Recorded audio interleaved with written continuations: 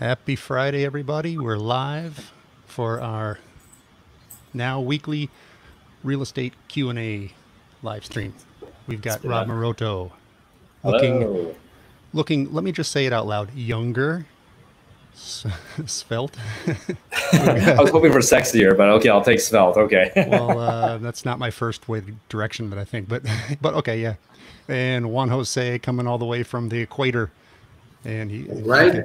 looking well groomed as well. It's only me now that is the quarantine look. So our quarantine's just about over. I can tell because everybody's working again. And I mean, everybody means photographers. That's what we're talking about, right? Yeah. So glad for that. It seems like it's going pretty well in the industry, in real estate industry. Looks like it's going to be okay.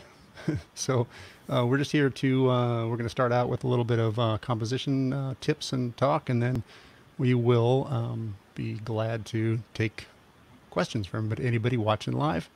And you can also join us. I'll put the link in the comments while I let Rob and Juan Jose give yourself a real quick hello and introduction, and I will be right here.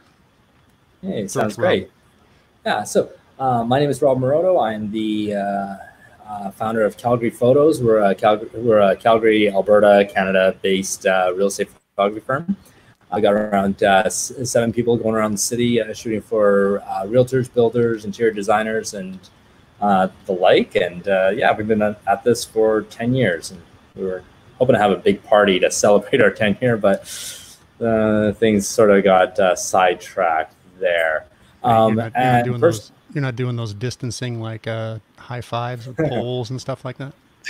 Yeah, no, we tried that, but there's something about my guys clinking cameras together in midair off a tripod that just didn't work. Just they can use their remotes. Photography joke. Exactly. And then on the personal side, I've got my own website, robmoroto.com. So if you want to check out some of my personal work, go there, check it out. And I'm excited to see what we can talk about with composition, because let's face it, that's half the battle right there. Yeah, exactly. I would say half is about right. Juan Jose, how's it going? What's your current? We haven't really talked, you and I even, so I can't share for you. So catch us up since we talked to you last. My name is Juan Jose Perez. I'm from Quito, Ecuador, in South America. I'm a professional photographer for almost 20 years. I've been doing advertising photography, real estate, and architectural photography for several years also. And I'm also into 360 virtual tours. And I fly drones. So I try to offer different services for different purposes. And I'm glad to talk to you guys and to all the people that is actually hearing us right now. Later. Can I just transition? This is a perfect transition. Jump right in because it's a Q&A show. I have a question about composition and drones, because I have done very little of it, drone photography, and what I've done has been, of course, 360s, and that has a whole different composition discussion. But I was thinking that drone photography has an advantage because you can position yourself for the good light. And that, as we know, that's a problem with interior photography, is that we're working usually in not the best situation. If we can't usually in real estate be there at the right time that what we want. So I was thinking that you can really compose along with using the sunlight in the best way. Do you think that's true? Is that like an advantage to? In several ways, yes. One of the things that I like to think with drones is that it's not actually a drone that has a camera. So actually it's a camera that can fly. So actually you can put the camera that can fly in every point that you like. Yeah. But one of the things that you should avoid when you're using drones is that the people tend to show too much sky. So 50% of the framing is the sky. So that's why it's better to load your camera and to show exactly what you need, and not necessarily go too high up. Because not just because it's a drone, you have to fly very high. You can just be a couple of meters above the ground, and you can have a very interesting perspective. Of course, you can also use a pole to do, That's what I do. That's what I do. Photography without, without verticals distorted. Yeah. But yeah, it has a lot of uses, and you have to get used to how to use it. Yeah, So not going the sky too much, not going too high, be close, and as you mentioned, find the best part of the property and take advantage of the sun position to get the best possible image with the drone, because you can move wherever you like. Yeah, a lot more freedom. Cool. Yeah. We're already getting the Canadians chiming in here. This seems to be usually real estate in Canada, photography live. I don't know. I'm trying to make up a Canada joke, but actually, Karen, like Karen is in the US of A. There we go. Oh. Nice. Czech Republic. Love Czech. Been there once and loved it. It's a beautiful country. I've been there once. Thanks for joining us and making this in. Well, Canada, we don't usually, us, especially as West Coast Americans, I don't think we consider Canada or Mexico to be really international. It's just very normal. But so Canada, I joke around, but it's the same really. So anyway, Peter, thanks for making it a really international or multi-continent show. Who else is joining us so far? Oh, Joel. Well, yeah. Always. How often do you use bracketing in your interior shots? Well, all the time. We will talk about the. Yeah, we're pretty much bracketing oriented, to us three, and we're on the Photomatics channel, which I should probably introduce a little better, shouldn't I? We do it all the time, definitely. And that's whether combining it with a flash or not. I do mostly no flash and almost all just bracketed. Natural light. Well, yeah, bracketed natural light. And thanks for coming too, Joel. And we have people coming in now. Good. Getting some people are watching live from South Carolina. Cherie, South Carolina. All right. Yeah, sorry. Hey, Ron, I was thinking, in our last couple of episodes, we were talking about dynamic range. And I kept on mentioning this one image that we took that, you know what, we can actually make an HDR from one image. And I actually got it. I found it. So wondering, would you guys mind if I just shared that right now? Let me do one thing real fast. Sure. Rather let you guys talk more. If you are new to this, if you're watching and you're like, well, I don't have the stuff to do what you're talking about, bracketing, go to hdrsoft.com. There's the link in the video there, but you can go to the homepage, click on that there's that COVID-19, what we're doing link there. And HDRsoft's been great. They're giving away a license for the Photomatics Essentials version app. So it's the one for people that are new to HDR. So that's perfect. And I realize that is not the most real estate people, but I don't know who's watching live. You know, if you want to try this out, you can get a license so you don't have any watermarks. And there's also a lot of information to help you get started, because we're not going to cover everything here.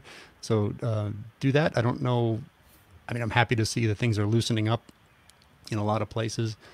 So I don't know how long that whole offer will continue. And check out our new Photomatics HDR Facebook group. Join up. All right. So that's, I think, good intros. Rob, take it away. I'll put your screen up as soon as you... Oh, yeah, hold on a second. All right. So take it away. Here we go. Perfect. So take a look at this shot here. Okay, so this is one shot out of a Fuji GFX 50R, and that's their medium format. Now, this shot. Tell us more about that camera. That's the medium format. It's a medium format. Is that the one that's been around a couple of years now? Let's see now. The 50S was. It's the 50R. This is the rangefinder version. I think that one came out last year sometime, and we bought it because we wanted to get it for portraits and for, just doing something different. And so this is one shot that I took out of a furniture company. And, this was a dark place. And so when we take a look at this shot. You know, of course, the windows are going to be exposed because it's a nice, bright, sunny day outside, and then inside it's dark. Like there's the lights are hardly working inside, and the windows didn't really fill the place. So what it felt like was more like this inside.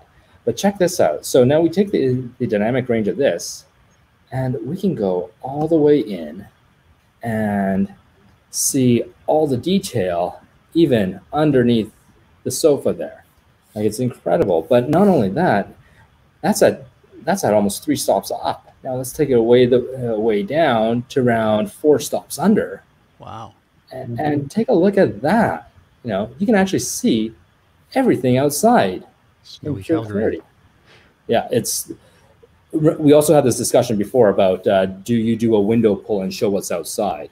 And my response was, it depends. Like, really, do you want to see that outside, or do you want to just keep it nice and white? And so we left it around. Sometimes the view is a huge feature, and sometimes it's something you want to hide. Exactly. And so for this one, we completely hit it. But what we did with this image that was interesting was we actually took this so that we took one image that was around here because we wanted to get this detail here on the furniture. And then we also wanted to still keep this kind of feel. So we took the 2-3 images maybe, converted them into TIFF, and then we put it into Photomax to come up with our final image, where essentially it looked like this, but the back of the chair was a little bit better controlled, let's say. Now, what would you say is the dynamic range of that scene? I have no idea. They're saying around 14 stops. 14 stops. I think the same. Yeah, around 14 stops. Yeah, but it's fantastic. Like, I can do dynamic range. What is the model of the camera? The brand? Okay, it's a Fuji film. It's a Fuji. Yeah, I wanted to point out that when you mentioned that this camera could do this amazing feat, and I said, if that's true, I'm out there buying it. But I didn't really understand which camera you were talking about. You're talking about a medium format rangefinder, big britches camera, which is I just looked $5,500 for the body, and I mean, no, medium format's a different thing. You know, I'm a big proponent of I love my Micro Four Thirds Olympus setup, but you know what? It has a Micro Four Thirds means a smaller. I'm not talking to you guys, just in general for everybody. You know, so DSLR has a standard sensor size, and when you make a smaller sensor size, there's a lot of advantages to that, like smaller equipment and more nimble and everything. There are disadvantages too, and dynamic range is one of them. Now, a medium format is the opposite, right? You have this enormous sensor that can do a lot more. So if I've been predicting that, you know, one day cameras will take care of all this dynamic range, of course it's going to eventually get there, and the first ones, I would love to get my hands on one to try it out. And if that's happening, it's happening in the medium format range right now. But that's a big deal. That's a really big deal to get into. And I don't think we're thinking most real estate photographers are doing that, at least not yet. I'd put that in the architectural category, right? Yeah, like I bring this out whenever I have like this shot here with a person blurred in the background. I can't do that with bracketing, and so I need something that can do something more. So yeah, so it's a Fujifilm GFX 50R, and the R stands for the rangefinder. Now that came out around a year ago. After that, they came out with the GFX 100, and that's 100 megapixel medium format with image stabilization, which I've played with it. It's around a $10,000 camera. It's beautiful. I love it. What do you think, Juan Jose? How much? How big? Could we get a gigapan shot with about five shots around? For real estate or for architectural photography, I haven't used yet a medium format camera. I have used it in advertising photography. Yeah. For people and for stuff. But you know what? One time I remember I did, as you mentioned, 5 or 7 pictures for stitching them together using a Hasselblad camera, a medium format camera. Yeah. So the final file was a huge one. It was very interesting to work doing a stitching process with a Hasselblad. And then the other thing, with a computer also, of course. Another thing you do with stitching is to basically emulate a medium format look by stitching together regular camera shots, and that can be done too. Yeah. Yeah, cool. And since we're talking about composition, by the way, I think there's a trend a little bit with having that kind of motion person in the scene. I don't know if that's if it's still there, because I haven't been involved with that kind of photography for a little while, but it's I like this. I like what it lends to the scene. I like it a lot, and you know, really well. One of the things, I don't know if you, Rob, you can tell me this. A lot of people, a lot of times, ask you, well, what's the shutter speed for getting such a blurry effect? And the answer is, it depends on the lighting conditions. So there's not one straight answer. Well, okay, no, I'll disagree with that. Really? So, yes, so the shutter speed for getting a person walking is not depending on the amount of light. It is dependent on how far away they are. That's one of the aspects, yes. But also it depends on how fast the person walks. Yes, yes. But if you take everything else the same, like, so the person is walking the same speed, if they're closer to you, then you're going to need to speed up your shutter speed, because now, like, if you think about this being your frame here, and they're walking from here to here in 1/5 of a second, versus, you know, that's, you know, in this, it's 1 foot. So that's really quick. But, you know, behind me, if somebody is walking 1 foot, it's not that much motion. I remember you mentioned that with the other show that you show us the picture that you're most proud of, and you said as the same person, and you got different effects depending on how close to the camera the person was. That's right. That's right. So I had to change it from 1/10 of a second to 1/5 of a second, depending on if they were closer or farther away. And that's also because of how far away they were, if they were across the street or one lens, and what lens you're using. Also, it's an aspect to take. Oh, for this one here, I was using. Let's see now. It is the 32 to 64, and I did that at. Geez. Okay, so. Ron, if you and for middle format cameras, the focal length is different for, if you compare with a 35mm camera. So it's not exactly the same. It's a conversion factor. No, it's very much bigger, and so I don't know if anyone out there has tried this and seen this, and it happens for people who transition from APS-C and they go up to their first full frame. They'll notice that all of a sudden the f4 lens that they have, all of a sudden f4 has a lot more bokeh in the back than from in the full frame than it did in the crop sensor. And that's just a function of, you know, how physics. Physics essentially. So you can have, like, you know, let's face it, this phone here has a, what was it, a f1.2 lens, but the sensor is tiny.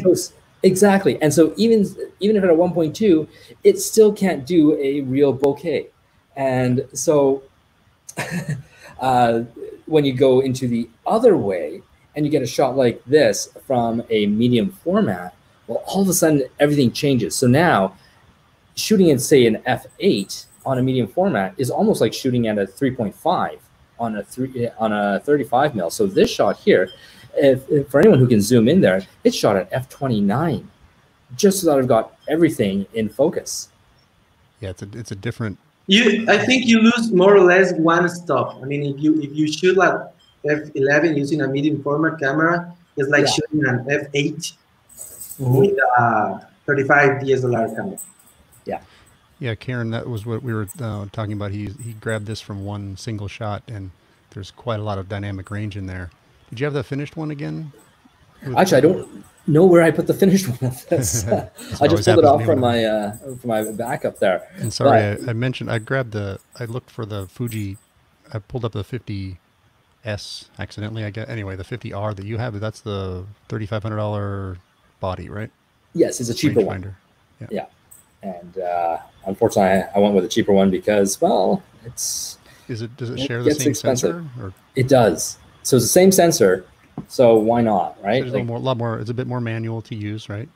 Mm-hmm. So yeah, that's just like I mentioned, the what's the right word? The big kid kind of camera, I guess.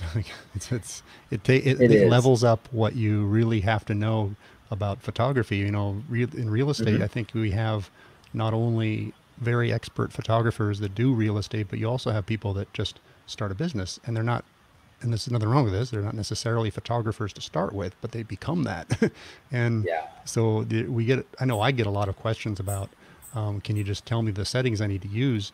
And I'm always one of those, it depends guys. Like not only your equipment, like we've been mentioning, not only does your sensor matter, but how the relationship with the lens and there's a million things. And talking about the lenses, Rob and Ron, do you use tilt and shift lenses for all the time for real estate photography?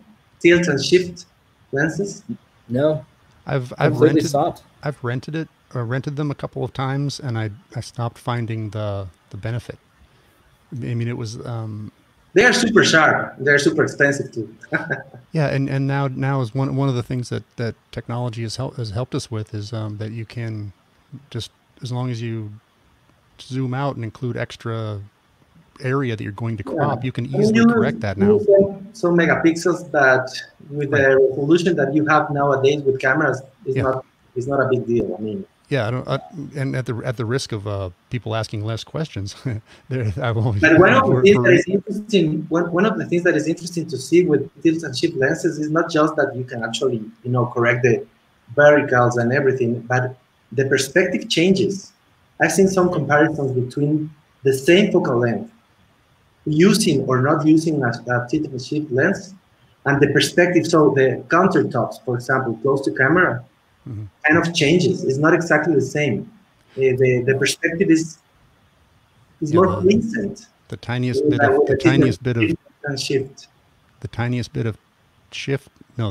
of tilt will shift extremely the perspective, right? It's like a good way to put it. And the actually tilt shift lenses, and I'd love to know if you guys agree, they're limited because they're primes, so that's one thing, but they're not that wide for me and my need for really wide lenses. So when I've rented them, I felt more limited, but that might just be my experience in using, or maybe I was trying to use it not for the right purposes. I'm not sure, but I'm no longer a big fan. Nothing wrong with tilt shift lenses. Now they're more for creativeness, I think, than correction. What is the focal length when you're shooting an interior property that you tend to use the most? I mean, it depends what is the final result you want, but what is like your workhorse lens that you use all the time? 14-24. Yeah, it's funny. So with the tilt shifts, I have the 24, I have the 17, and I've been, the 17 was too wide for a lot of things, and it was either too wide or wasn't wide enough. So for example, with the 17 tilt, I loved it because I wanted to use it for, say, shooting exterior condo buildings, like the one back here. I wouldn't actually be able to get the full height of it at 17 mil. I actually need to go a little bit wider, so I could take the tilt shift and shoot it once here, shift it up, and get the second shot, merge them in a panorama, and that would work. But what I found was that I was always struggling because 17 wasn't wide enough for what I needed it for some of these exterior things, and then when you went inside, it was too wide.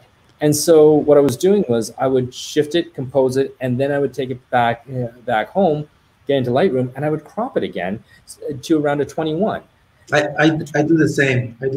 Only when I'm shooting tiny spaces, like, I don't know, like a bathroom, for example, and the owner or the real estate agent wants a bathroom to be covered, I use sometimes a 14 mil.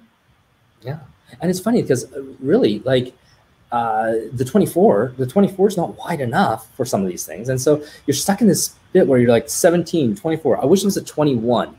And then I would actually start, I might use it. But now that we've got, 50 megapixel, like I'm using a Canon 5 DSR. That's a 50 megapixel camera.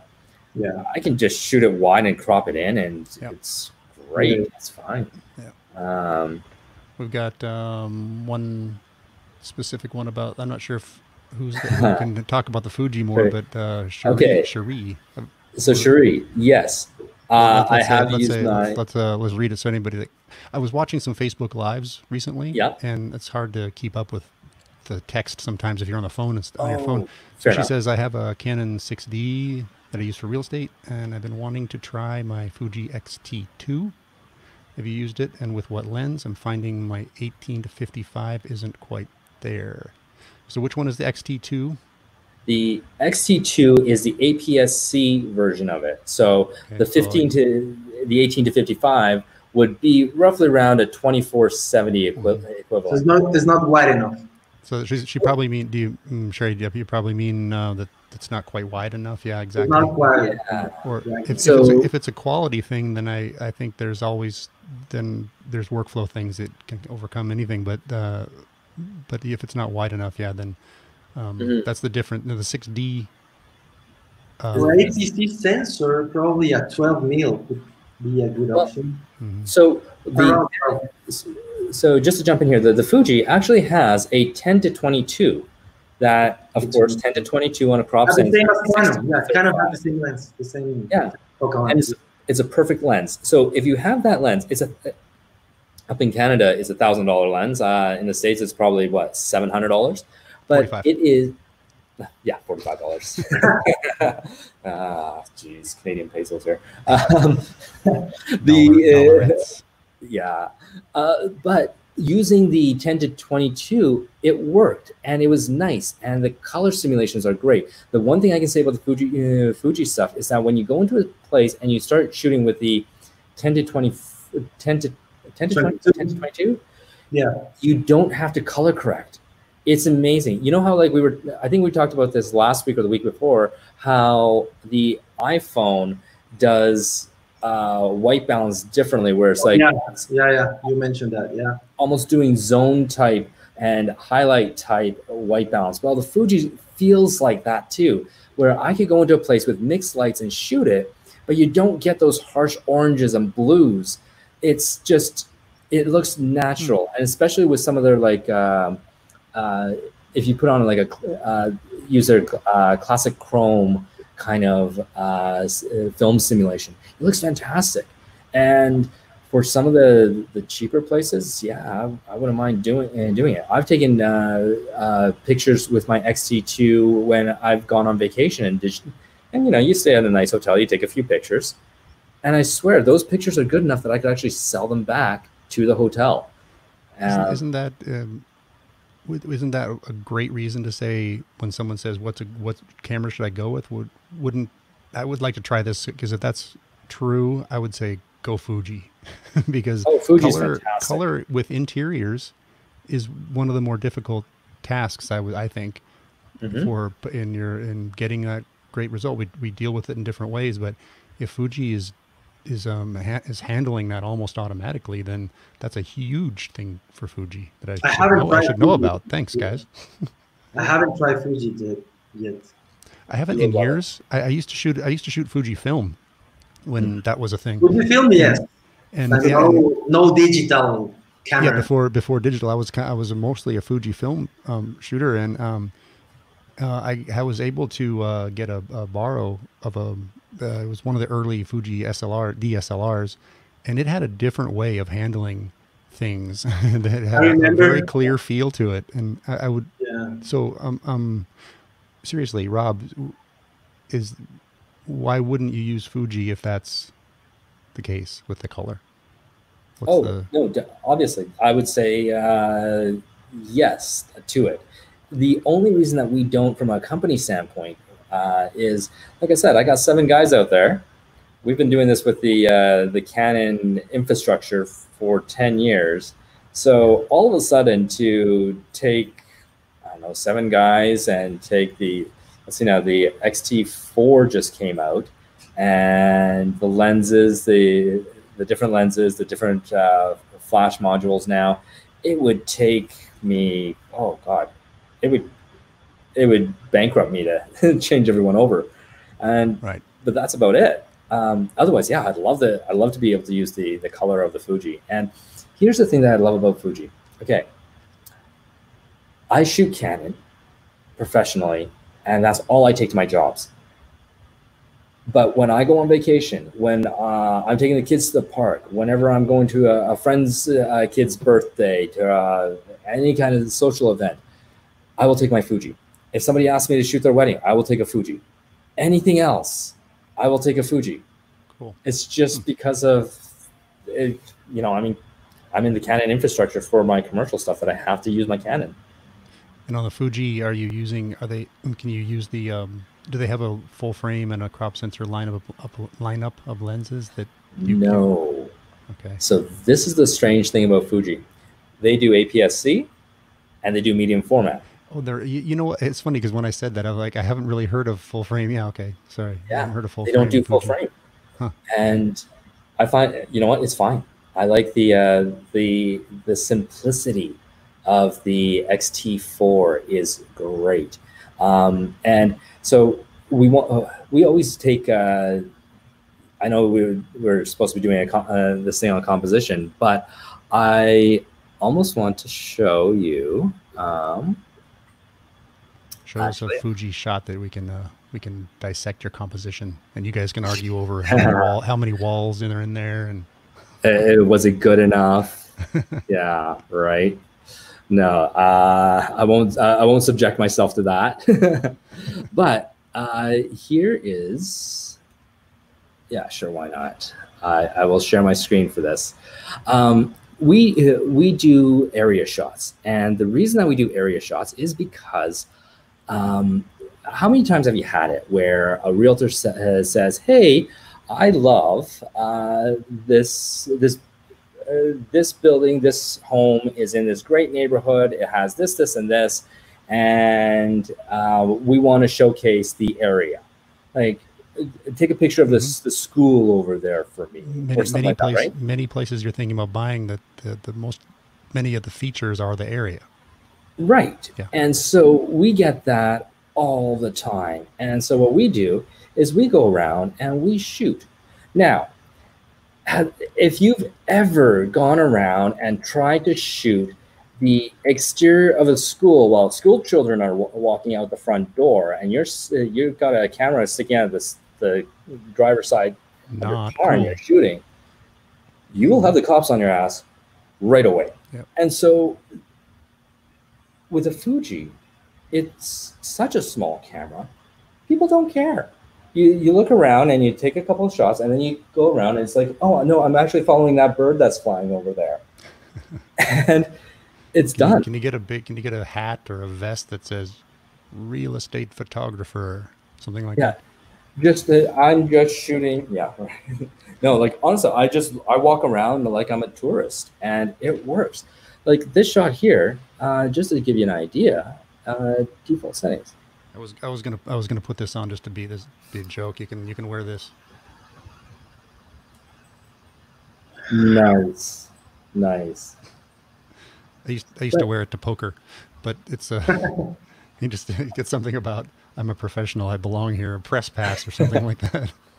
Right. And so I don't know, and I shot this. It's all handheld, and you know, there's kids running around playing with their dogs during isolation. But okay, so this is what it looks like straight out of camera, but that is what it looks like after you pull the highlights, bump the shadows. It's one pick. It looks HDR. One of the things that I have seen, I haven't used Fuji cameras, but I have read some articles about it. One of the things that people say about Fuji is that they manage the greens and the blues in a very precise way. Mm-hmm. And I don't know, but you also mentioned some oranges and yellowish colors. So at the end of the day, they're managing the colors very well in general. their colors are fantastic, and I love it. I have nothing but great things to say about it. So when the Fuji X-T4 was announced, I called up my guys at the camera store at thecamerastore.com or CA, and told them, hey, I want one. And next thing I know, I've got one in my hands, and it's great. So yeah, it's fantastic.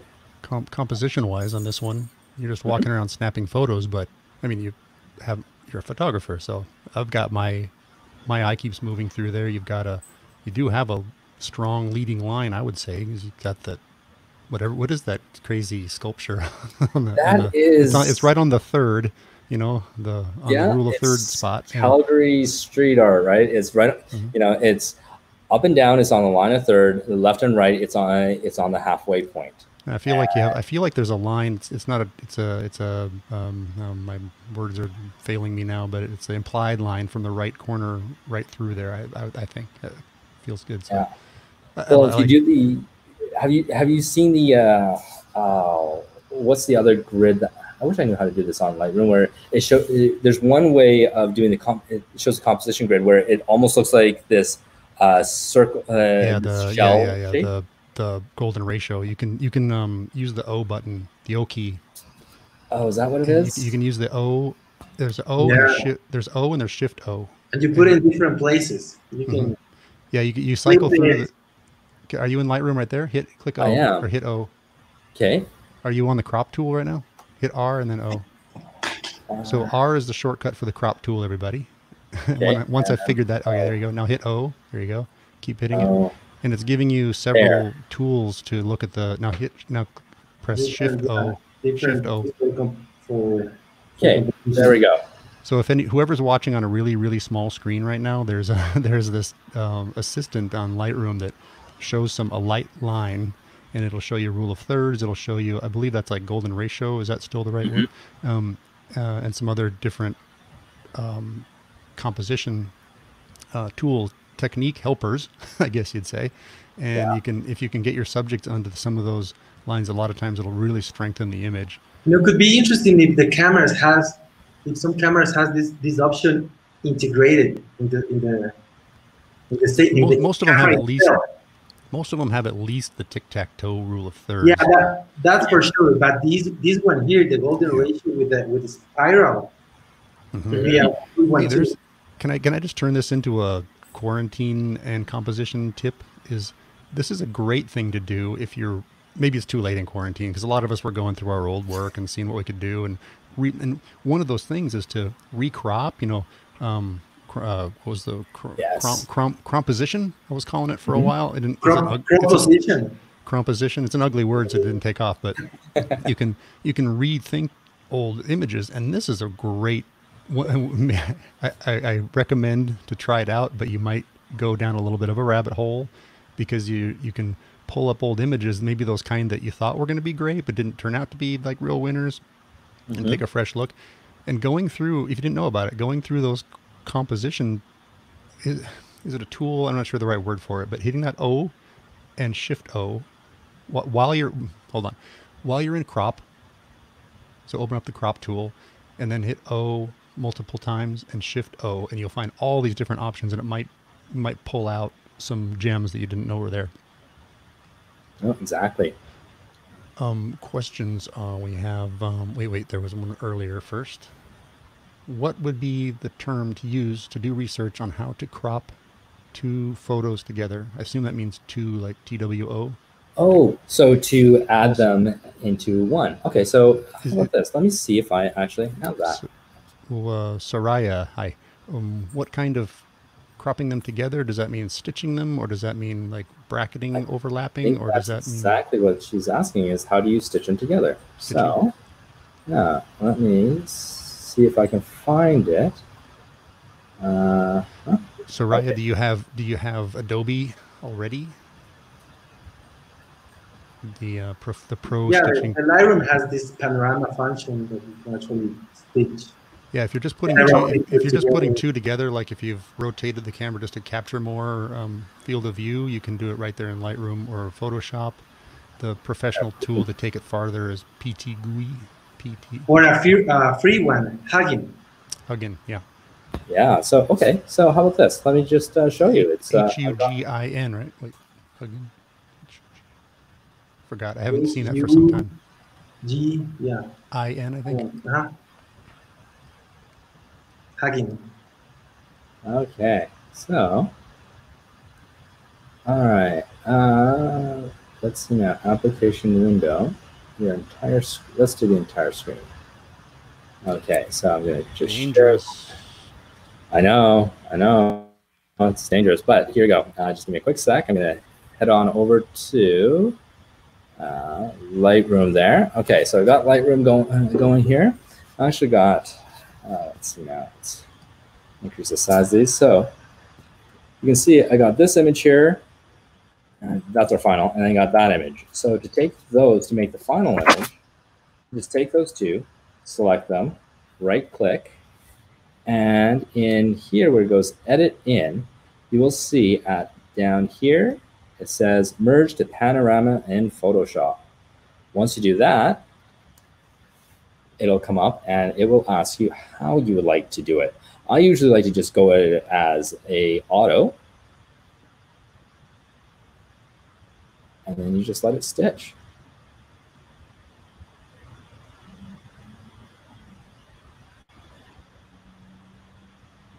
And it thinks, and then it.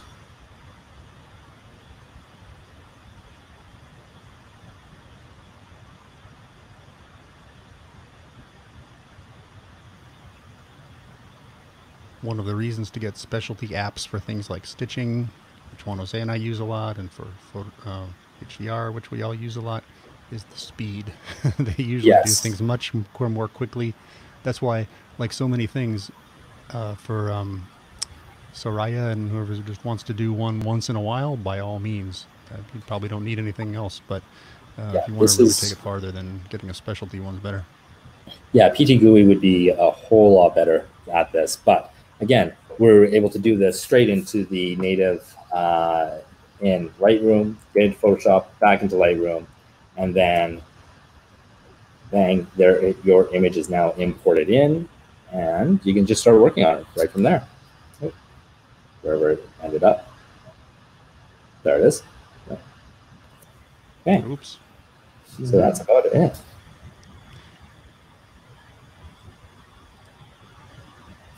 I dropped off for a second. I didn't know if anything happened there.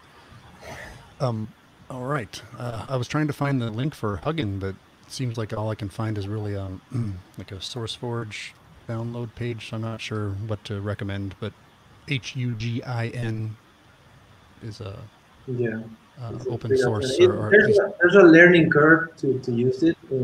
Probably more difficult than PT GUI. That is a free option. Yeah, PT GUI is like $300, right?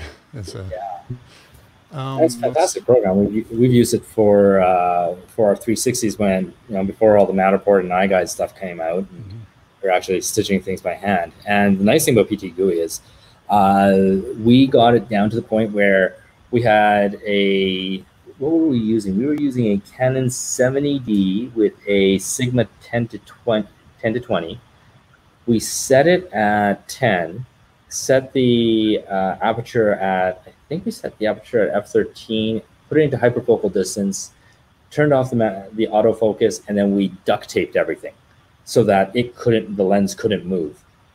We then put it onto, do you use a Nodal Ninja? Yeah. Okay, so I put it onto Nodal Ninja, put everything there, taped everything onto the Nodal Ninja. So that's one camera that does nothing but 360s. And once we did that, we take a 360, find a perfect stitch, and then we could make a template out of that. And then every time we went out and took the same thing, and it didn't matter if it was a big place, small place, whatever, we would take that camera out, do a 360, and instead of having PT GUI stitch it, we said apply this template, and it was a perfect stitch every time. Yes, working with templates, it's amazing. It's so this lens does nothing but 360s. It's even been Is that 4.5? Kind of circumcised, actually. What is that's an Nikon 10.5, right? Yeah. And so I reshave it. And then there's now we're photographers. We don't use duct tape, Rob. No duct tape. Use gaffer tape. And this lens, this focus ring, never needs to move as long as the camera just stays in manual mode because hyperfocal set. And so if I just have that lens on there, that's all it does. The same thing you're talking about for kind of a specialty situation. I use this one here. I use the Canon 8. Okay, 8. Yeah, I have that. Yeah, I have that one too. So this lens is amazing too because if you want to do some 360s with using a 15 mil, you will get a lot higher final high res. My backup setup is a. Yeah, or if you're using a full frame, you can only use you can choose to use the 12 mil, and with just 4 around, you get the complete sphere. Yes, sir. There were comments that I was bringing up. So Vivid EFX, I use a. Yeah, I'm looking for that right now. That's the same one I was looking at. Yeah, here we go. So it says. Go ahead. It says, I use a Canon EOS-R with a Tamron 17-35 f2.84, but seem not to be able to get anything less than 20 mils without significant distortion. Yes. Same question, Vid EFX. Are you an Adobe guy or something else? Because those software have pretty much automatic fixes for that. If your camera doesn't have an automatic fix, Rob, if you still have Lightroom open, or I can open it up, but there's a lens correction section, and if it isn't automatically corrected by turning it on, then there is a manual correction in there. Yeah, and right now, I should say, if you are on a Fuji system, you may need to use the manual to fix some of your stuff there. It's not quite. Don't have, those lens corrections usually are based on profiles that are either created by the camera maker or could be by the software maker as well. It's interesting that they don't have for Fuji because, for example, talking about drones, they do have a lot of profiles for correcting the distortion using different kind of drones and different lenses. In fact, using drones, and the smaller the sensor, the more.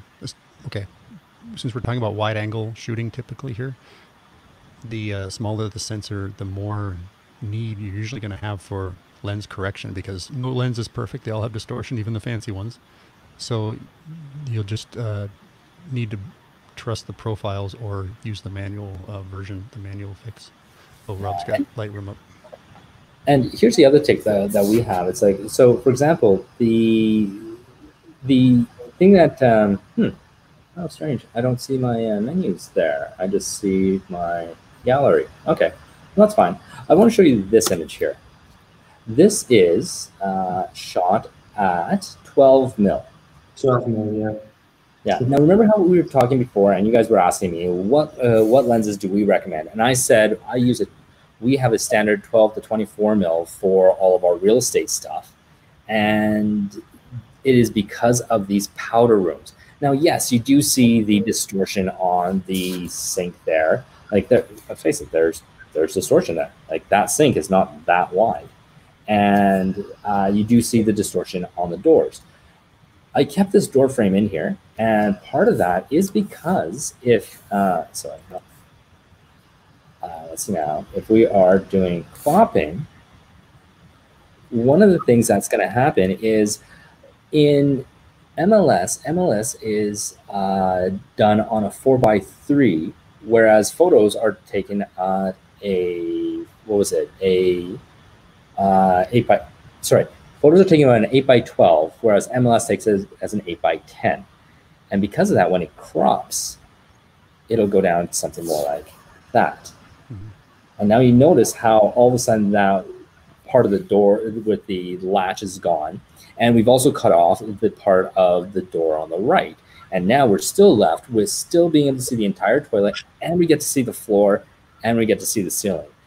The biggest complaint that I hear from realtors is that the bathroom pictures, you can't see what kind of flooring it is in it. And sometimes, let's face it, if there's carpet in the bathroom, you don't want to see it anyway. But aside from that, in most cases, you do want to see what the type of flooring is in there.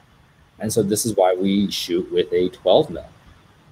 Yeah, and one tip that I can give for when you're shooting 12 mil for spaces like this one, a bathroom, is that you can actually, as you mentioned, you can crop it, but also you can use in Lightroom this tool called Aspect. I think it's Aspect.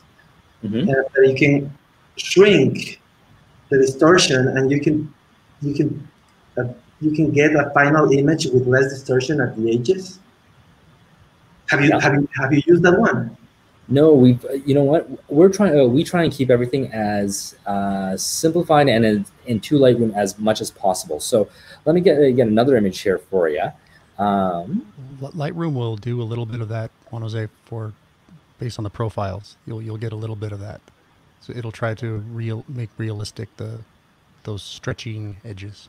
Yeah. Okay. So let me at least the profiles that I have noticed. But I'm not saying only the profile, but I'm mentioning this because there's this tool that when you have a wide angle lens and you crop it and you have some distortion, you can actually kind of fix that using this aspect slider. Yeah. And it's very helpful, actually. So we're talking about the kind of distortion that just comes from the physics of the wide angle lens, right? Where it feels a little more stretched to the sides. Close. Yeah, so this is different. This is different than where we started with that Boeing barrel or pin cushion distortion. Oh, my hands are not high enough. Barrel and pin cushion. I used to do that. I used to do that all the time. Talking about this like 10 years ago. Sorry. Okay, so to answer the question, how do you handle distortion? This distortion. Let's take a look at the shot here. Okay, you see where the desk is. The thing that I find people do is that they'll shoot this shot and then they'll shoot another shot right in that back corner and try and get the desk in. And as soon as you do that, that desk is going to be way too close to your lens and you're going to see the distortion from that, right? And so what we do is instead of doing that, like we can get back here. Still, this feels a little bit too close, but I am as far back as I can. We do this where we go past it, and then we open it up and show the room. So this is shot at 18 mil. How about above it? No. What we do is okay. So here's the thing.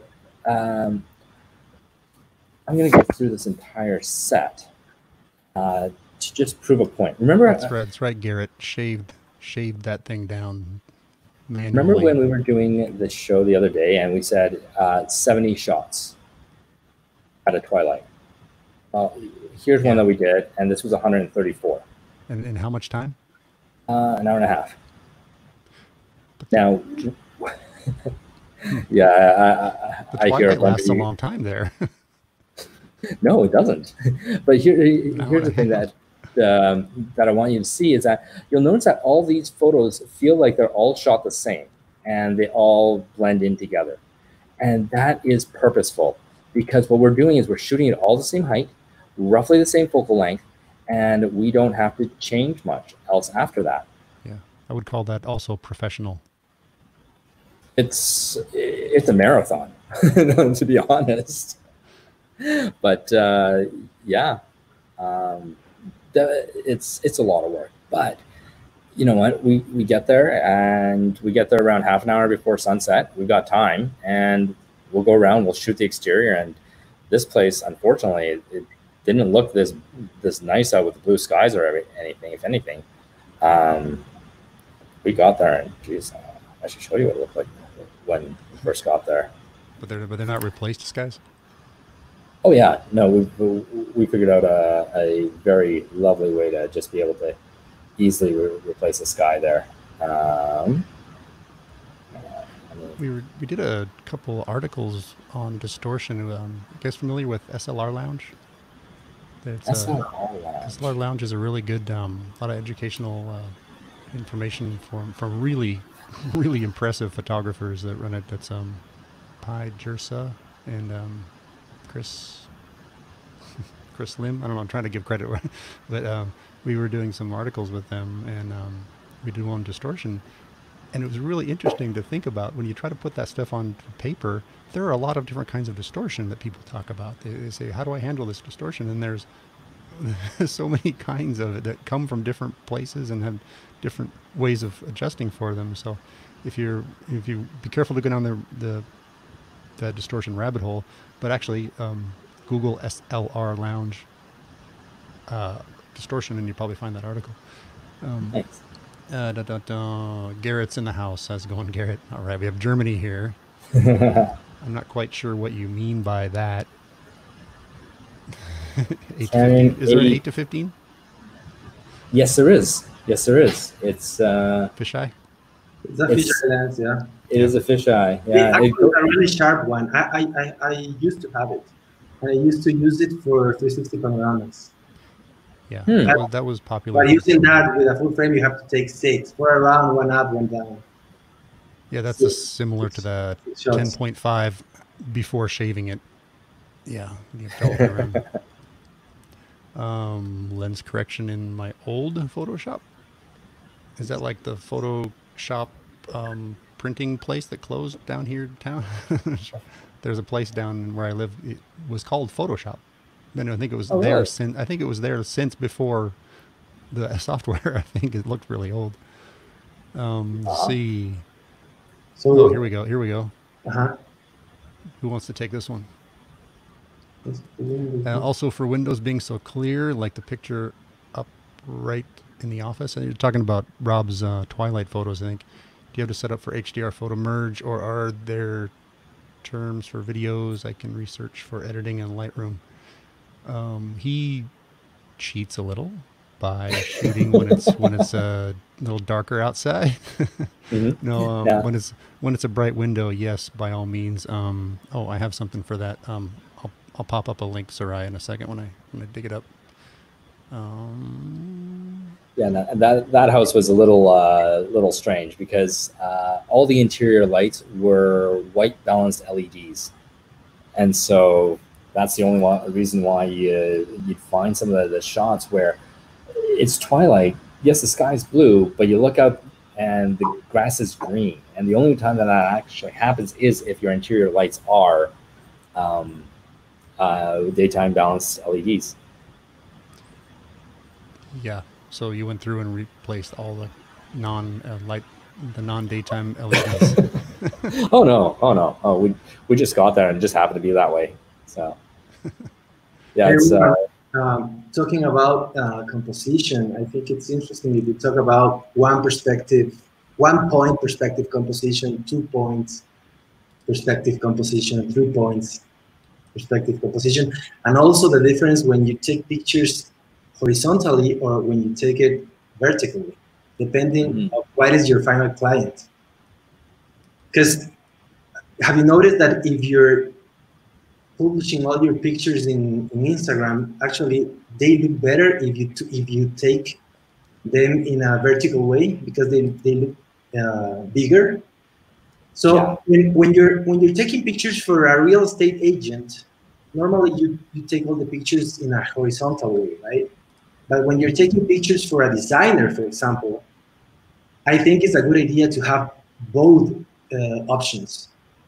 So at the end of the day, the editor that actually graphics all the final magazine, let's say, they can play with what kind of final picture they can use. Definitely. And also, the people, I don't know, but all the time we are like saying wide angle lenses and stuff. But lately I've been doing some exercises just to practice how can I capture a property using, like, let's say a 50 mil lens, or more close-ups. That's more up, into designing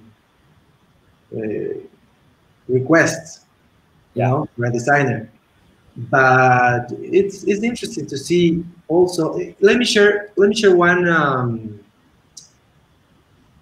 Let me share. I don't know if you can. Well, actually, I'm right now in Chrome, so I think I can share. Yeah, share the tab. Jim's using Micro Four Thirds, right? The Lumix with the 714 Okay, Yeah, share. I have a 714 for the Someone sharing? Panasonic, and it does a good job, but it does take the lens profile to fix the distortion we talked about. Someone sharing? Not yet. Okay, so let me open this. I hope. So, for example, when I go to a place to take some pictures, as we mentioned before in the other show, the past show, it's very nice when you do a one point perspective shot like this one here. Yeah, it's not up there. Did you share? Let me kick. Yeah, Let I me have kick. shared. It's not. I'm not sure. Okay, let me try again. There you go. There you go.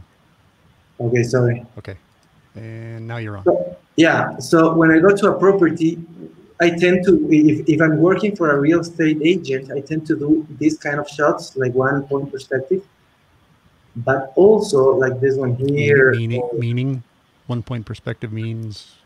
Means like this one, when you have the wall, the most distant wall right in front of you, parallel to the sensor.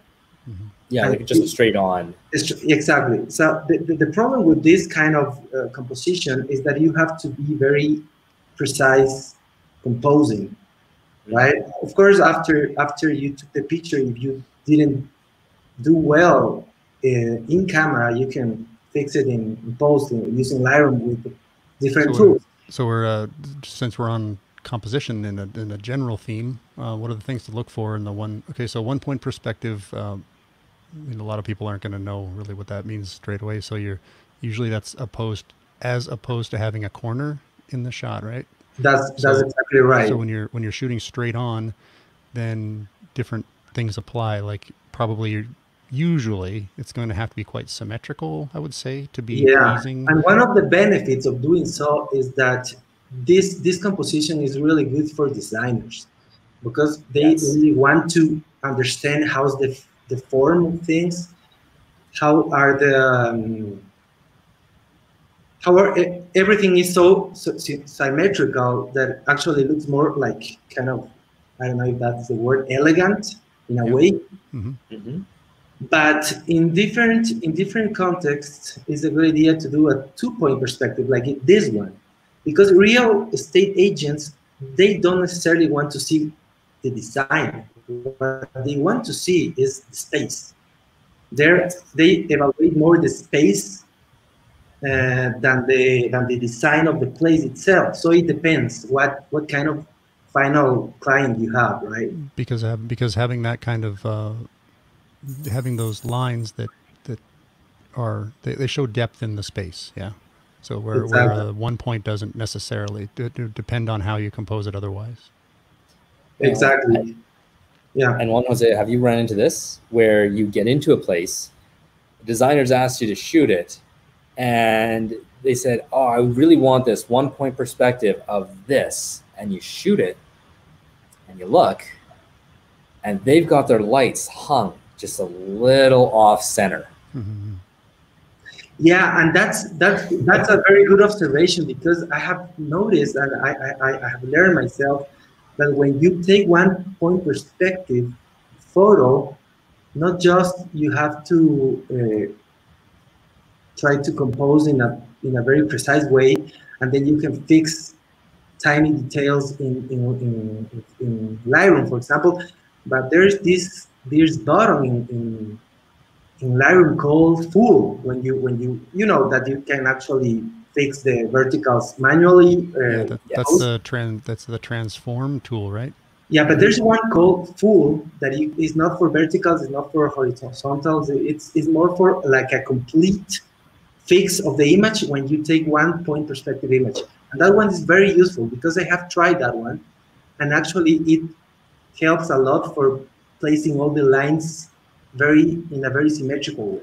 Would you say that one? Would you say 1 point perspective is more risky, or takes more thought and more precision? Would you say that's true then compared to? I'm sorry. Not. To me, I think it takes more to make a strong image when it's a 1-point perspective.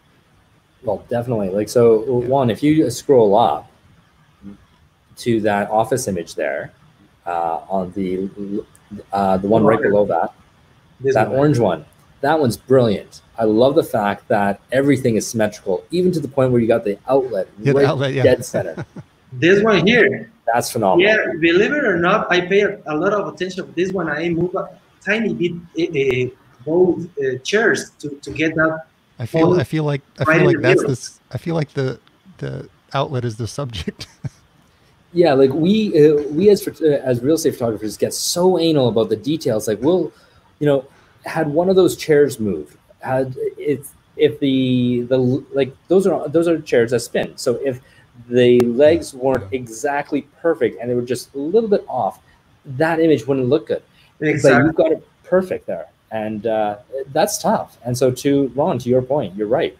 Doing a straight on is so much more difficult. But what I find is that, and maybe this is just some of the places that I've shot, we go in and we see like the chandelier and the table, and the chandelier's not perfectly over the table, and it's just off center just a little bit. And so you take that 1-point perspective, and then you get to the point where you have to go and start moving furniture more just to make it look perfect, because if it's not there's one picture here with a chandelier, and believe it or not, after I took this picture, I realized that the third flame was matching the first flame here. Yeah. So I didn't like that. I prefer to put that flame right in the middle, but I didn't notice at that time. Right. Yeah, that's tough when you notice those things afterward, isn't it? And yeah, I was going to say I have a tip for doing especially like a 1-point perspective when we're talking about making them symmetrical and perfect, is use some kind of off-camera viewer. So like, instead of not looking through the viewfinder, that's really going to be tough. Even the small screen on the back of the camera, depending on, some of them have big fabulous screens, but I would really recommend using either like a companion app that lets you shoot remotely so you can really see the composition, or a Cam Ranger if you're into that. Yes. One of those kinds of things that lets you view the photo like on an iPad, for instance, or a bigger phone. I think it's really I mean, the ones I don't consider myself to be the kind of top photographer in this area of that kind of photo, but the ones, those really professional architectural ones, and the serious real estate photographers are really doing that. They're doing it a lot anyway for convenience and things, but I feel like in that kind of photo, that's more important.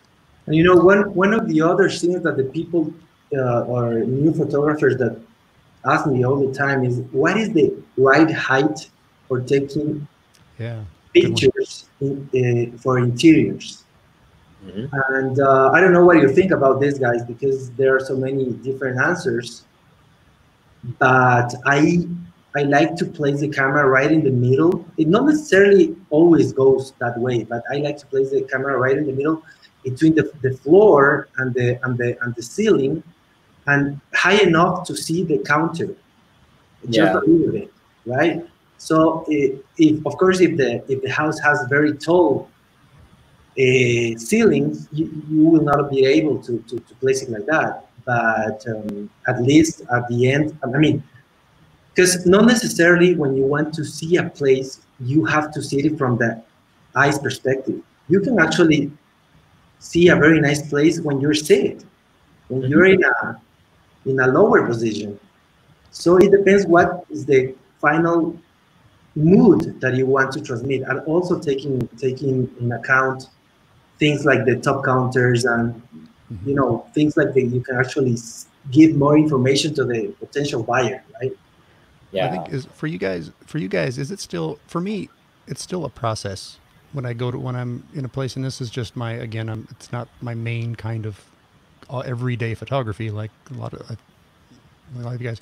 So I still have a little bit of a process, and I start with that rule of thumb, with about a middle between the ceiling and the floor, or around, like, say, like belly height for me anyway. I'm a little bit taller, on the taller end, but that's where I start with. And then, unless there's a reason to change. And the composition scene, a lot of times it shows itself once you start looking through a viewfinder or that, that other app. So you start with that, but then don't feel like you have to follow those rules, because they're there to be broken. And the people will adjust that for things like not wanting to show the under area of cabinets, or wanting to show what's on top of something. If there's too much, well, ceiling heights are different. So there's a lot of, so yeah, go ahead, Rob. So, you know, I hear that a lot, where it's like, okay, try and get halfway between the ceiling and the floor, and then adjust from there. We like to look at it differently, because, so for example, our perspective on things doesn't change regardless of how high a ceiling is. Like it's nice, like when you go into like a cathedral and you're 15 feet up in the air, and you do that one great shot of the interior. That 15 feet is nice. But when we're talking about real estate, the things that matter are like kitchens. So even if I had a kitchen in a place with a 20-foot ceiling, if I shot a kitchen from a 10-foot height, I'm looking down on it, because the countertop doesn't change. The height of the cabinets usually don't change. The range doesn't change. And most chairs are standardized heights. Bar stools are standardized heights, and so is your dining room table, living room, and all that. So what we do is we base it on just a general, and we say we always shoot from around sternum height, or we call it shoot from the heart. You know, it's a marketing thing that we say, and we find that height works for 90% of all the properties that we shoot. And the only times that we really increase it from there is, just like you were saying, when you're in the kitchen and you have an unfinished underside of an upper cabinet and you see the white on the black cabinet. That doesn't look good. So we just lift it up just slightly so that we're flush with it, so we don't see that white, or to hide the under cabinet lighting, and things like that. But aside from that, and I say the other thing to me that sets, because I agree with you, is that the reason there is no steadfast rule is because things are different, and the ceiling height changes, so that doesn't, you can't always go by that. And also, like for me, belly height is probably apparently your smaller photographer people's sternum height. So it's hard to really show where to start. I tell people, like when I'm talking about I talk to real estate agents and brokers, and I say, and they're on their iPhones or their mobile phones, and I tell them, good, like we would say in sports, take a knee. So you're down on one knee, and then that generally puts a good photo at about your eye height at that point. And I want to say the other thing that will tell you the right height is when you're doing that show that you're setting it up to show the room, your verticals will tell you about the right height. Because if you have your camera level, which is so important, as I think everybody knows, is you can't have your vertical lines going diagonally. Once you get it leveled, a lot of times you're going to be able to just set the right height just by looking at through the screen of the viewfinder. It's just going to talk to you. It's going to speak to you and show you. So if you're worried about the verticals, if you make the verticals one of the first parts of that process I was mentioning, it's going to reveal itself. Right? No, definitely. Yeah, when you're doing 360 pictures of a place, I have noticed that it's better to place the camera a little lower than the same situation taking a still picture. And even more if there's some people in the picture, the people look a little better if the camera is a little bit below the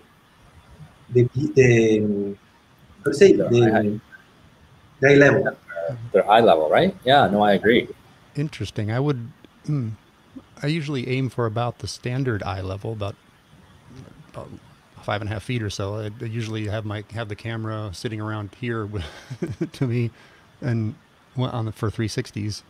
That's interesting because, you're one of the hotshot 360 photographers out there. So I'm going to try your way and see if I can't adjust that. Yeah, maybe I've been doing the same thing for too long. And sometimes it's just a couple of centimeters or inches, and that's it. It makes a big difference. And yeah, we'll save that again for 360s. That's another one of those where it's a little bit of a process of. It seems like normally it's so clear that you shoot a 360 right from kind of dead center, and then about 10% of the time, it's a horrible shot, and you really need to think about where to adjust it. But that has a different kind of composition rules. I used to think it was so simple. I used to think lately I've been doing some 360s, but placing the camera right next to the floor, like in a very, very low position. And it's amazing the results that you can actually get. I mean, if you're, for example, if your client is a company that hires you for doing 360s and they sell flooring, right, you will accentuate the product that you're selling, placing the camera down, because they're gonna be more prominent, in a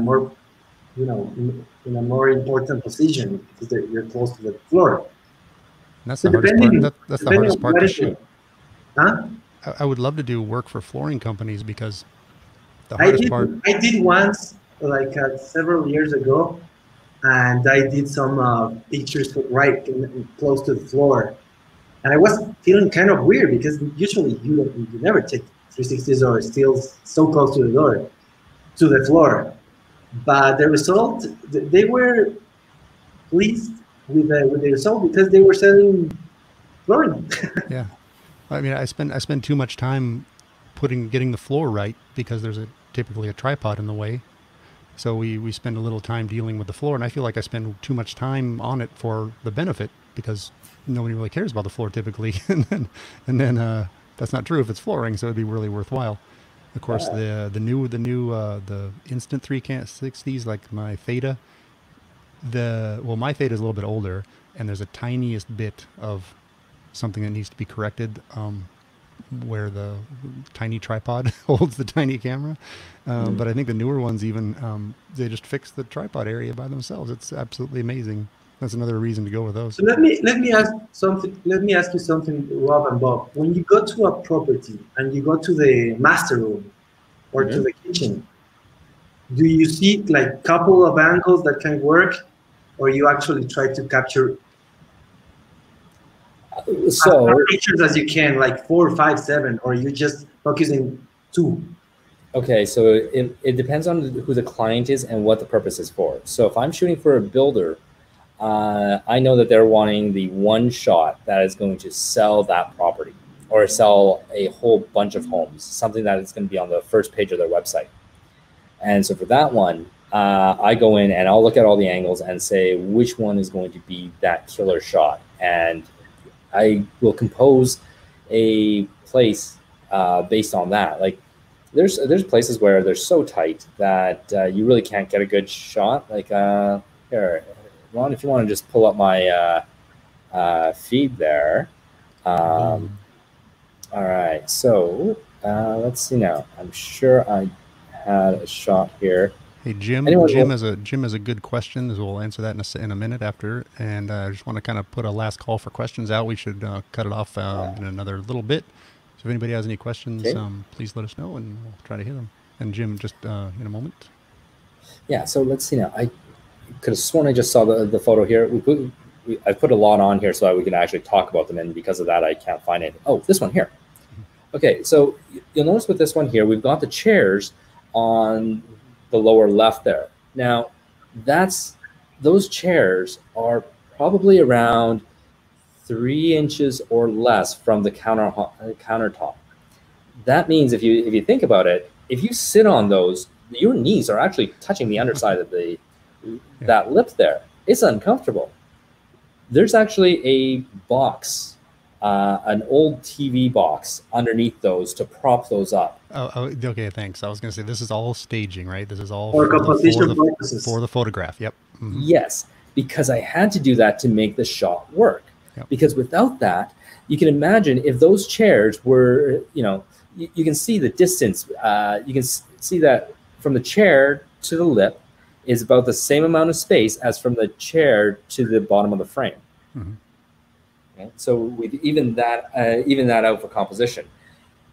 But the only way to get that was to raise up the chairs. Really good point. Really good point. And just to ask you, just a few inches higher or lower would make a huge difference in this composition, wouldn't it? It would.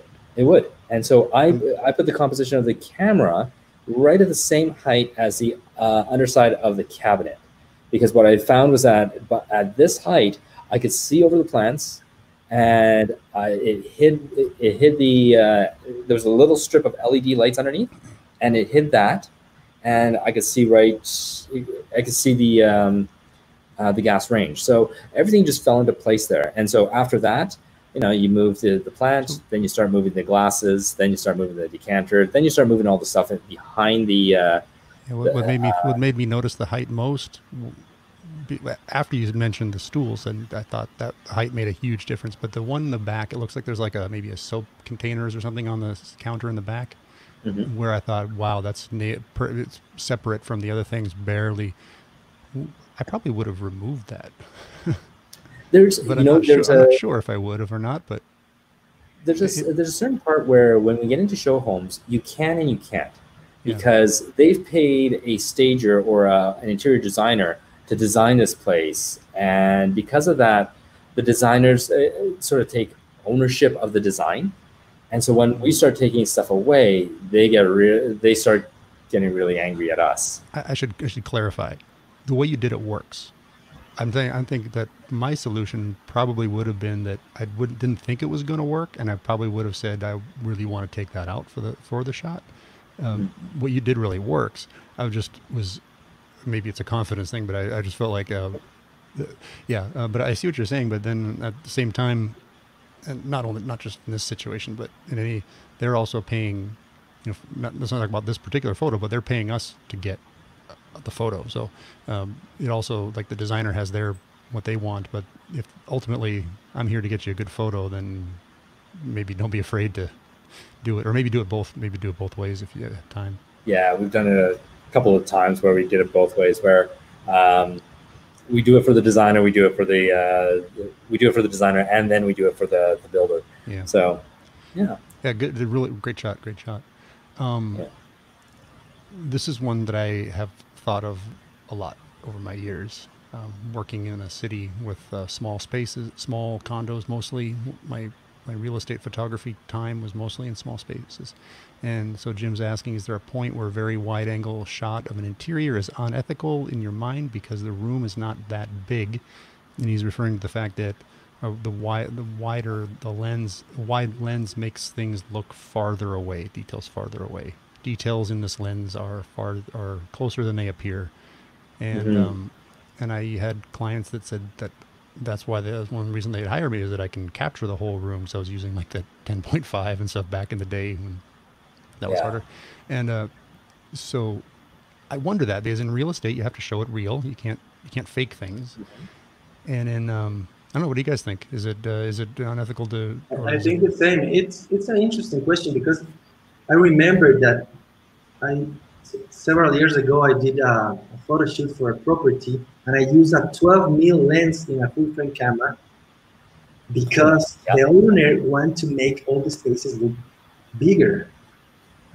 And at the end of the day, when photos were published and the people went to physically to that place to know how's the house, they were disappointed, because they were expecting a much better, much bigger place because of the pictures. So that's why I try to never go under, let's say, 16 mil.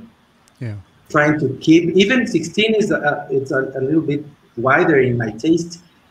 I mean, but if you use a very wide focal length, everything's gonna look different, and the people go to the place and they were gonna see like what is happening here. The place is, I thought it was too much bigger than it is. That's the thing with real estate, though. You're trying to show the space, and almost every realtor, almost everyone involved wants the shot of the whole room, of each room, the whole room, typically, and a lot of times that's the only way to do it. Now, maybe you'll have other photos that complement that one and show. I suppose in the end, they're seeing the square footage of the place as well, I suppose, if they're looking at it, right? So it's not like it's a secret. But sometimes I compare it to like privacy issues in photography. Like what can you take, legally speaking, at least in the U.S. anyway, if you're out in a place that I can be in a pub as a public person, I can take photos, whatever. You can't walk up to me in the U.S. You can't come up and say, you can't take my picture. Yes, I can. I'm not saying I would necessarily. I'll be nice and not do it, but you can't do it. Now, if you're using quote unquote technology, then you might be breaking that. So the example would be somebody's house. You're walking down the street. You have a regular camera. You can take photos of the house. If you happen to see the person inside the windows, then that's how it is. Sorry, but that's not a privacy law. I'm not saying it's cool. I'm just saying it's the law. But if I have a zoom lens, that's all different, because the zoom lens is considered technology. So what I'm asking, and I know it took too long to get there, but is a really wide angle lens also technology that changes the fact that says we're doing something that's using technology in order to show something in a way that we normally wouldn't? That's my question without an answer, because you're doing what you're asked to do, which is capture the whole space. And there's only one way to do it, and that's how optics work now. So I know it took a long way to get there, but what do you guys think? Is that like a technology that's making something different than reality, or doing something that I couldn't do without? You're changing the reality. So in a way, you're faking in space. So if it is a little bit bigger and it looks a little bit bigger in a photo, it's okay. But if you're actually changing a lot, you're lying to the potential customer, because you're saying this place is huge and it's not. Right. So in my perspective, it's does the intention have anything to do with it? Like your guy said, I want you to show it, making it look bigger than it is. That sounds more wrong to me than just to say, well, I'm capturing the whole room is the only way I can do it. You're right. That's why when this customer asked me to capture his place with a wide angle lens, showing that it is a lot bigger than it is, and I did it that time, and then I realized, I said, okay, I'm not gonna do it again. I'm gonna explain to the customer that I'm gonna use a wide angle lens, but not that wide, so I can preserve the sense of space in a very realistic way. So when the people come to see your place and they want to rent it or sell it, or buy it, I mean, they will not be disappointed, because they had a totally different image in their mind. Jim, what do you think? Have you been asked about this? Because it doesn't keep me up at night, but it's something I've thought about over the time, and I'd love to hear, like, if maybe people have asked you, or if you have an opinion, let us know. It's a funny one. We've got actually one of my photographers on our team. He's got his major in ethics. So we've got a philosophy major on our team, and we've asked him that. And, yeah, right. But his response was really neat. He said, with anything that you do, you can't think of the action and tie it to the ethics. You have to think about the intent, and that's what you can tie to ethics. Right. So for example, shooting a gun at a living thing can be considered unethical or ethical, depending on whether you're shooting somebody or an animal for feeding, or are you shooting an animal that's a pest. All these things, like, the ethics comes from what the goal is or what the meaning is, not from the action itself. So what we've done in our business is we looked at it and we said, okay, well, what is the intent behind us shooting photography? And our intent is to help the client sell their home. And because, like Juan, you're saying that if you shoot a place too wide and a person comes in and they're disappointed because it's not that big, well, that's our fault. We didn't take a good picture. And so we look at it that way and we say, we did our job wrong because we created something where the client thought it was too big. And so take it away from the ethics portion, take it away, and then let's look at it as did we meet the intent of the photo intent of the job, which is get me some great photos that we can sell with. So what I'm realizing now, this is a great conversation, by the way. I'm realizing now is that those super wide angles are often necessary to do that part of the job, which is to show an entire room at one time. So it's not the only shot you're taking, right? Or you're not taking only those shots. If you think of the whole package that you deliver to show the potential person, then your overall body of work for that job is to do the job of selling the house, not just the one image. So I think that's where I'm going to land on it for the moment anyway, is that it's not the only shot you take. So you'll do other things to use that as well as other photos and maybe videos and maybe the floor plan and whatever to show what the space is. How about that? I agree. I think that's a good answer. Jim says, I've not been asked, but I take interiors of mobile homes. They always look bigger when I'm done, but my boss has no complaints. That's probably the case, Jim, is they're going to like it.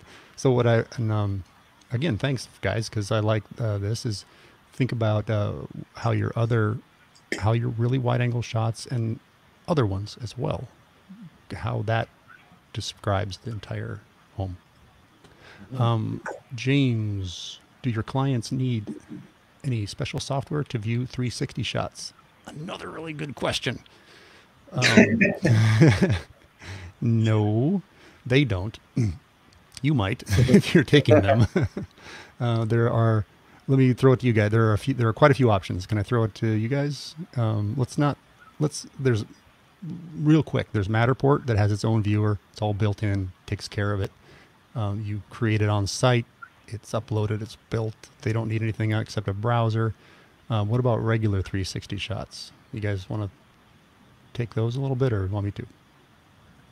You know what? I am not a 360 guy, but I did get a question today that was interesting. They said, we took a panorama out of Matterport and they asked, how do I put this onto Facebook and do a Facebook 360? And they couldn't get it on there. So that's one of the other questions. Facebook Facebook will just take a rectangular, but not from Matterport. Not from Matterport? I mean, if you take it as a scanner, no. If you take it as a photo, yeah. Can you, from Matterport, can you get a equirectangular shot? Like it just means a flat shot? The system, yeah. I mean, what I have heard, I'm not exactly sure about this, but what I have heard is that you cannot actually take pictures or scans from Matterport to take it yourself. They are just saved in the cloud. But if you do a kind of hack, which is not good, but I have heard that, you can actually take the rectangulars from there. Oh no, Matterport will let you download the full rectangular. In Spanish, equirectangular. In English, I have no idea how to pronounce it. It's the same. Equirectangular. So you can't get it. The Matterport gives you that option. I don't use very often Matterport. I'm using right now more Cupids with a 360 one-click camera. And try Cupids is a very good option too. That's the thing, is if you're shooting Matterport with your Theta, then you can get the images off the Theta, right? Yeah, but if you're using your scanner, if you're using the Matterport scanner, you cannot get the scanner. No, you can't. Well, let's suffice to say if you have it. Lately I knew that you can actually get that, but if you make a hack, but you're saying that the company gives you that option to download the X from scan. Yeah, they will let you. No, I didn't know. You can take the 360. It's new. Let's put it this way: Matterport has been changing their back end a lot lately, and I think, let's face it, they've been growing for a while now. So I think they've had a little bit more money to invest into all these features that photographers and people have been wanting, and that was probably one of the big ones. So, you can if you have the panorama, and it's a flat image. It's called equirectangular. It's exactly 2 wide by 1 tall ratio. If you have that, you can upload it to Facebook, and it usually will recognize it as a 360. If it doesn't, there are some EXIF data changes you can make. It gets a little nerdy, but if you're having trouble with that, email. You can just, you know what, email me or shoot me a Facebook message. There are a couple of ways to. It's a little bit. It's a little bit of a hack too, but let's move on. And for anybody that wants to know more, I can help with that.